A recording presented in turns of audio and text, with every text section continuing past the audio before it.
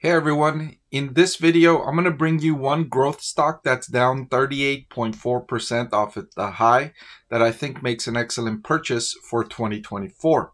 But not only am I going to reveal this growth stock, I'm also going to discuss the characteristics that make me recommend the stock, or why I'm recommending the stock to begin with, to justify the recommendation. I'm not just making it up. I'm going to show you the metrics that make the stock a buy. So without further ado, let's get right into it. Let's see what the stock is and why I like it so much. I want to thank the Motley Fool for sponsoring this video. Visit fool.com/Parkev for the 10 best stocks to buy now.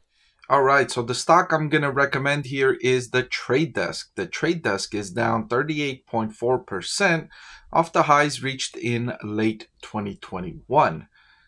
Before I show you the Trade Desk's revenue growth, let me share with you the total addressable market for advertising. According to Statista, global advertising will amount to $874 billion in 2023. That was up by 6% from $826 billion in 2022. Their estimates suggest this figure will surpass $1.1 trillion by 2028. A growing share of that spending is moving to digital channels like YouTube, Google Search, and Instagram. Digital advertising totaled $522 billion in 2021 and is expected to reach $836 billion by 2026. It's understandable that digital advertising will grow to take a larger share. This type of advertising can be more targeted, focusing on a specific group in the population, like 22-year-old male college students or 34-year-old females with children. It's also easier to measure the effectiveness of digital advertising. How many people clicked your Amazon advertisement and made a purchase? That would be informative. The companies that will benefit from this trend include Alphabet, Meta Platforms, Netflix, and Pinterest. Additionally, companies with popular websites like Amazon, eBay, and Walmart will benefit as marketers will seek to influence the purchasing decisions of shoppers. That being said, you can see the Trade Desk has a long runway for growth. Its trailing 12-month revenue of $1.831 billion is a small fraction of that overall massive market opportunity I highlighted earlier. Given that the Trade Desk operates in the digital advertising industry, that's all the more reason to be enthusiastic about the Trade Desk's revenue growth opportunities ahead. Additionally, after experiencing a declining operating profit margin, it looks like the Trade Desk has turned this around. You can see the Trade Desk operating profit margin over the last several years had been falling from a high of nearly 26% all the way down to slightly negative here in late 2022, but it looks like it has turned it around and it has increased to 8.53% in the most recent trailing 12 months. Looking ahead, analysts have strong expectations for the Trade Desk over the next 2 years. What I have here is Trade Desk's revenue growth expectation for 2024 at 20.6%. Also for 2025, 20.4%. Now this is an estimate collected from analysts on Wall Street that follow the Trade Desk stock. They predict that this is the rate it will grow revenue over the next 2 years. This is the average estimate from the collection of analysts on Wall Street. So there's some that think the Trade Desk will grow revenue even faster, and there are some who think that the Trade Desk will grow revenue at a slower rate.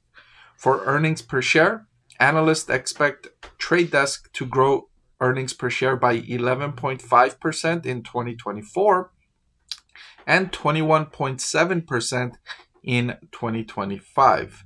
So solid growth here for the top and bottom line expected for the Trade Desk. And given the total addressable market we saw, and given the shift towards digital advertising, you can understand why analysts are optimistic about the Trade Desk stock. One of my favorite things about the trade desk is its ability to generate cash flow from operations. You can see here the cash flow from operations at 37.17%, and that's up from the low of around 12% in 2020. And you can see a nice upward trend forming here for the trade desk, and 37% is excellent. That means for every $100 in sales that the trade desk generates, $37 turn into cash flow from operations. That demonstrates this company is not just going after empty calories. I refer to empty calories as businesses that grow revenue, but that don't lead to profits or cash flow. They're just growing for the sake of growing, right? That's not the case for the trade desk. Trade desk is growing, but at the same time, that growth is leading to cash flow. It's turning into cash, which ultimately is what I want to see when I'm making an investment. I want to see companies turn sales into cash. That's the name of the game here.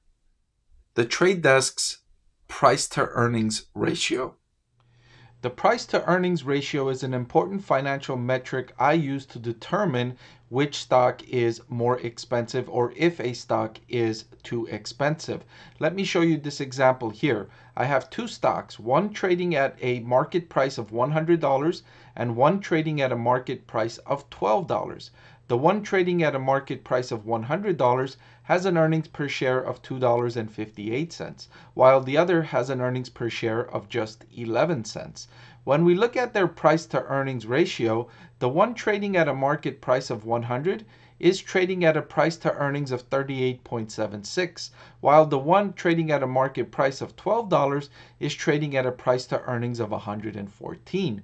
So in this example, the one trading at a market price of 12 is actually more expensive because I'm paying 114 times earnings to purchase this stock. That means if the company was to pay me earnings per share every year as a dividend, it would take 114 years for me to receive my money back. Whereas the other stock, it would pay me back in 38.76 years.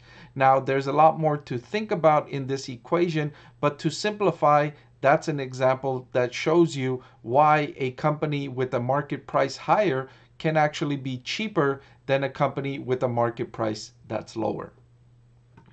That being said, you can see the trade desk's forward price to earnings of 39.54. This is just about the cheapest you've been able to buy the trade desk stock going back several years. Now, briefly, to begin 2023, you were able to buy the stock at a lower valuation. And again, briefly, for a moment in 2020, you were able to buy the stock at the current valuation. But I would argue that you're getting a better business now than you were at any of those points because the company has made more progress in growing market share, in growing cash flow, in growing its operating income. So you're getting the business at a better point than you were at those previous lows, and you're getting it at a relatively cheap valuation here at a forward PE of 39.54. So for all of those reasons, I think the trade desk is one growth stock that investors can feel good about adding to their portfolios in 2024. If you liked the video you just saw and you want to see more just like it, please subscribe to the channel. I can't keep this channel free without the support of viewers like you. And if you're already subscribed, thank you, and I appreciate your support.